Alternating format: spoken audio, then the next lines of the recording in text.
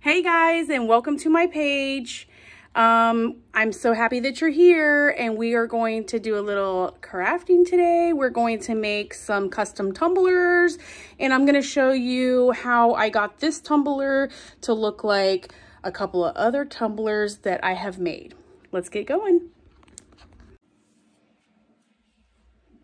Okay, so as you see, I have a tumbler already on the turner, and this is a 16-ounce tumbler. It's I'm customizing it for someone for a memorial. So let me get ready and let's get started. So this cup has been prepped. It has clear, not clear, but I mean white spray paint on the base of the cup. First, by prepping it, I did sand it down, cleaned it really good, alcohol, wipe it down with alcohol to get any oils that are on this cup off of the cup.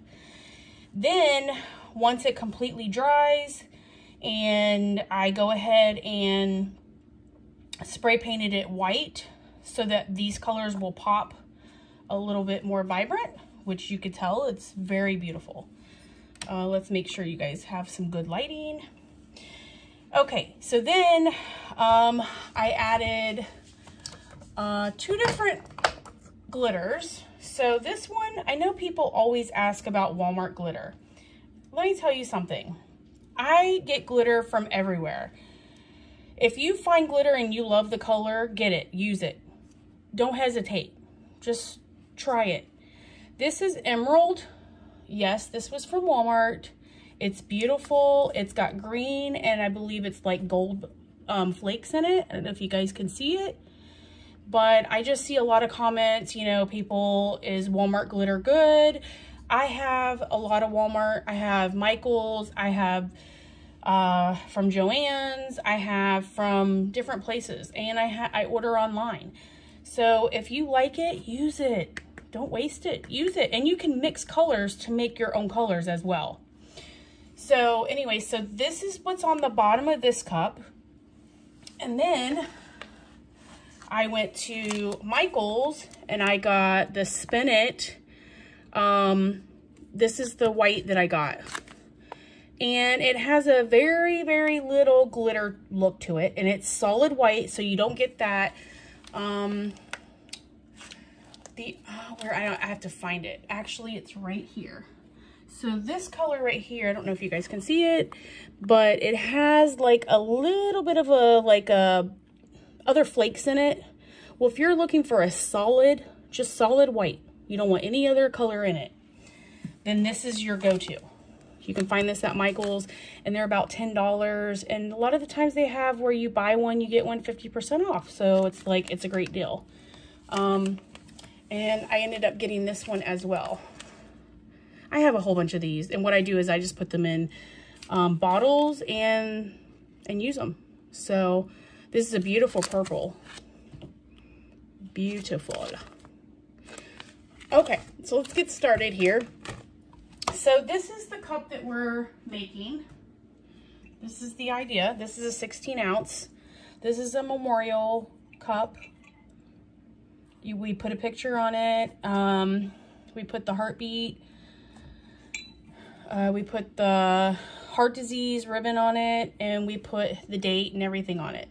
So this is a custom, I only do custom cups. I don't want a bunch of cups that, you know, just sitting around. So I usually just do customs for anybody who wants an actual ordered cup. So that's what we're doing right here and right now. All right, so now that we are at this stage, I clear coated this so that the green and the white won't mix when we're putting our epoxy. Let it dry really good. And now we are going to use our epoxy. This is the epoxy I use. Let's see if I can put it a little closer for you guys. I've been using this for a very long time. I don't have any problems with it. It cures perfect.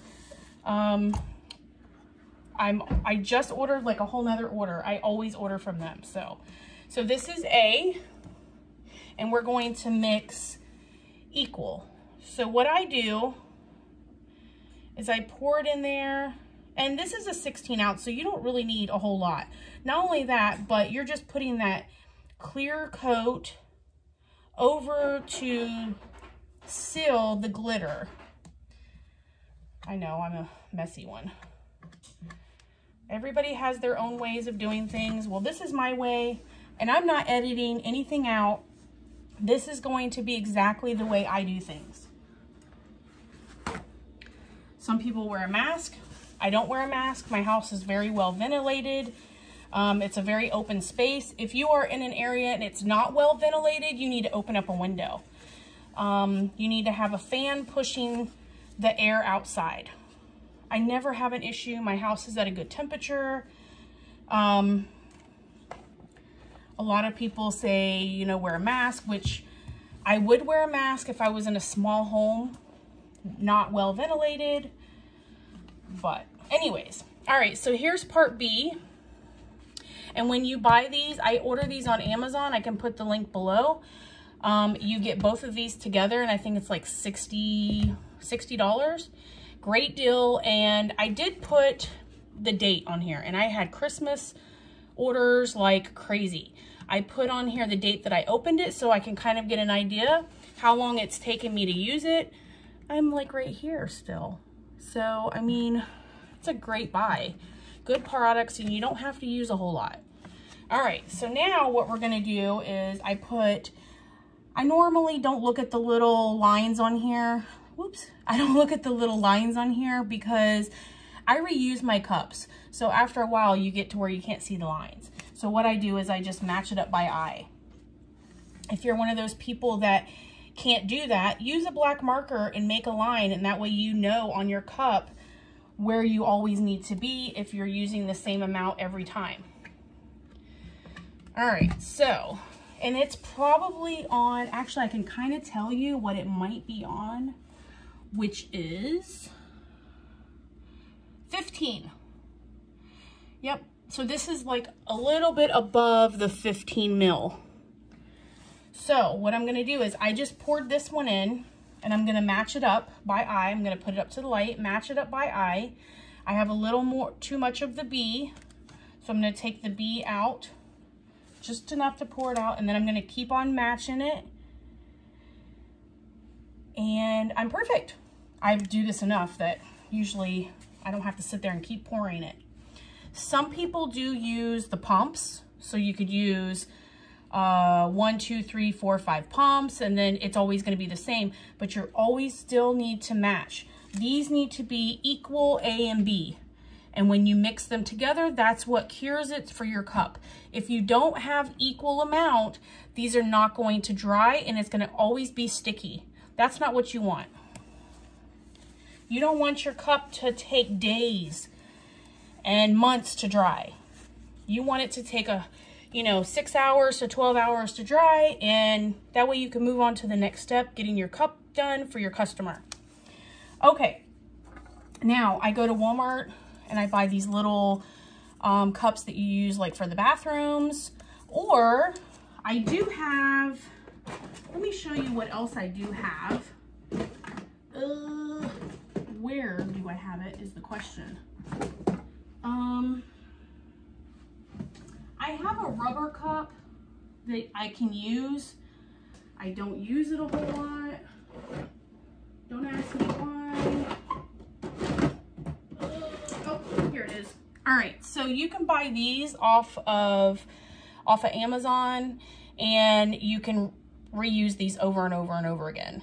And what happens is the epoxy will dry on it, and you can just crack it and it peels right off. They're good to have. I don't know, I bought it and it became, not fast enough for me. So I ended up using the cups. Sometimes I do use this, but very rare. Okay, let's get started here, guys. Okay, so now what we're gonna do is I have a popsicle stick. You can buy these at Walmart. Okay, and what I do is you're gonna take your A and you're gonna dump it in your cup. I know you probably can't see because of the cup, but I'm gonna take A and you're gonna scoop it every little drop you can get get into that cup. Okay. If you're one of those messy people like my daughter, she probably would be okay doing this, but when she does glitter, I swear, I think she wastes more glitter than needs to be. And we laugh about it because I'm like, how much glitter did you waste? And she's like, I don't know. And she'll get it like all over her, all over the floor, in her lap. So basically I do all this by myself because if I let her do too many, I may have to buy glitter every time you turn around. Okay, so now I'm gonna go ahead and mix my B and my A in the same cup. Okay, so we're going to mix this nice. I'm gonna get all of it in there. You can use the same stick, it's not gonna interfere with anything. Okay, so you're gonna make sure you get every little drop that you can. Okay, and then, all right, once you get it all in there, I reuse my cups. Always have a paper towel or a baby wipe nearby. Okay, so now we have our A and our B in this cup, right? We're going to take our stick and we're going to stir it. Now, another thing is that a lot of people start freaking out because there's bubbles. They say if you stir too fast, you're going to get all these bubbles. And that is true, but there's nothing to worry about. Because if you get the bubbles, that's why you have a heat gun. You have a heat gun to get rid of the bubbles. So I don't worry about the bubbles. I just mix because I need my epoxy to cure. I'm not gonna wait days and months and have to redo it all over again. So I just mix, mix, mix, mix. And you're gonna mix until you notice that it's clear. So once your epoxy is clear and not cloudy anymore, then you know that you're good. You know that you've mixed and mixed and mixed. So you're gonna scrape the sides of your cup really good, and you're just gonna see how clear it is. So I think we're good. I just mix for a few minutes. You know, you don't have to sit there and do it for 5 hours, but just mix. All right, now we're gonna scrape off of our wood spoon. Get as much as you can off because you can reuse that. Try to utilize all your supplies. Don't waste. Don't be wasteful. Okay? All right. Then you're going to need gloves. Make sure you get gloves. These gloves are going to protect your hands, keep it from getting messy. I usually just use one glove, so I try to utilize my supplies. You can order these on Amazon. You can get them, sometimes you can get them at Walmart. Sometimes you can get them from